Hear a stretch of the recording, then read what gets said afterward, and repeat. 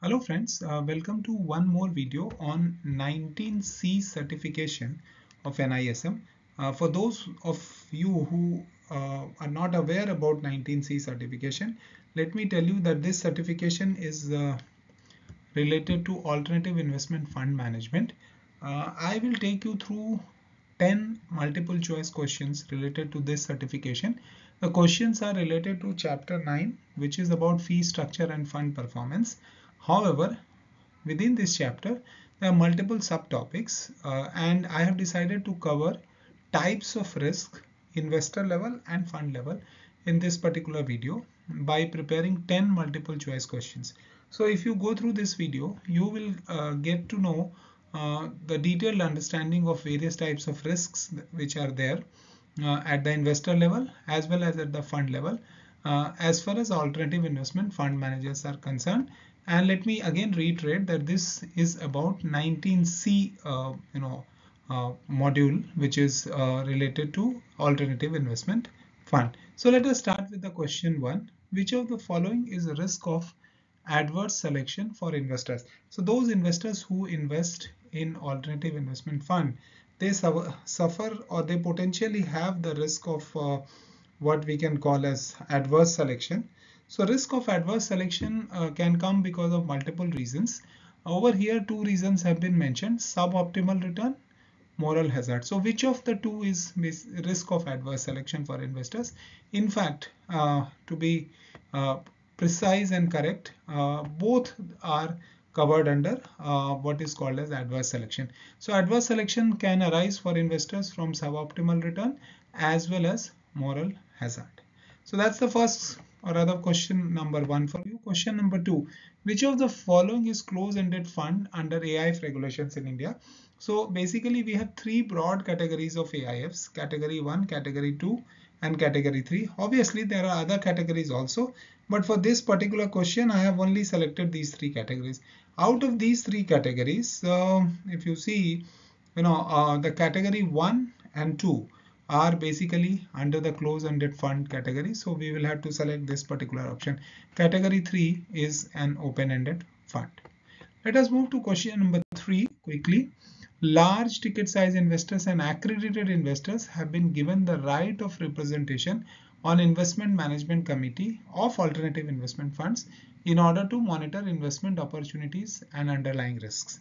So, if you are a large ticket size investor or if you are an accredited investor, you can be part of the investment committee just to take care of various risks that may arise. So monitoring is possible. Of course, risk management will be done by the fund itself, but you will be able to monitor. So this statement basically is true. So the answer here is true. Let us move to question number 4. Which of the following is not fund management related risks in AIF? So inability to find quality investment, that's definitely a risk. Concentration risks arising from sectoral exposures to particular type of business, that is also a fund management risk. Suboptimal structuring of investment contracts with investee companies, well, that's also a risk. Change in regulations is a regulatory risk. It's not actually a fund management risk. So the answer for this particular question is D.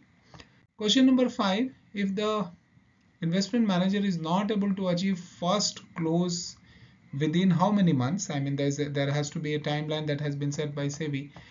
From the date of intimation, the AIF will have to file a fresh application. So this timeline, this is also part of the risk, by the way, is 12 months. So there would be a risk if it is not done within 12 months. So quiz 5 has been taken care of. Let us move to quiz 6. Risk associated with investment structure adopted by AIFs is called as what? Is it a funding risk? Is it a market risk? Is it an ESG risk? No. To be precise, this is nothing but a performance risk. So which option do we select? We will select this option, which is performance risk.